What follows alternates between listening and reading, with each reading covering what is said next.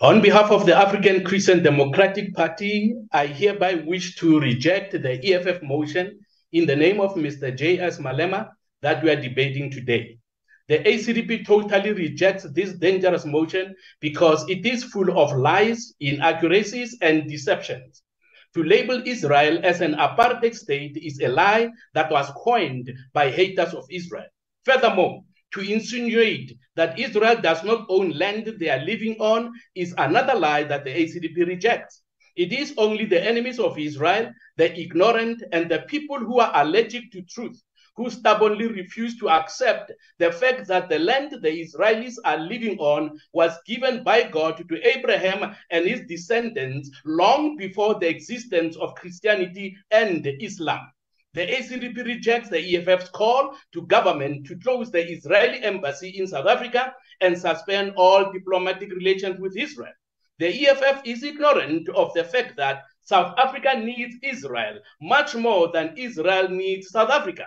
The EFF and the ANC must stop being hypocrites and accept the fact that South Africa has many needs and Israel has the expertise to meet them in areas such as healthcare, innovation, technology, agriculture, and economic growth.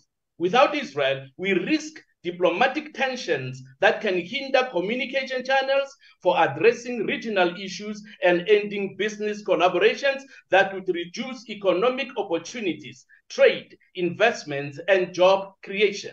It is hypocritical for Mr. Malema and the EFF to accuse Israel of killing defenseless children and women in Gaza when they know that Hamas, their brutal friend, is using women as human shields.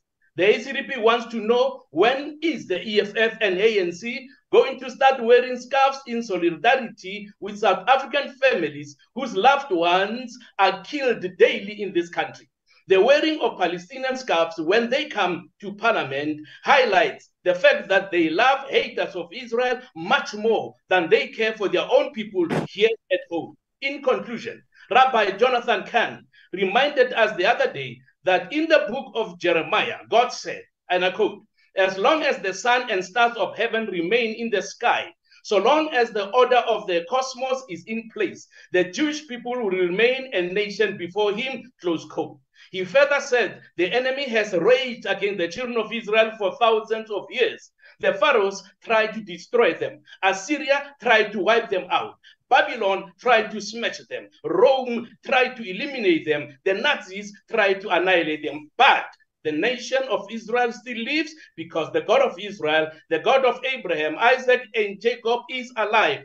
Am Yisrael Chai.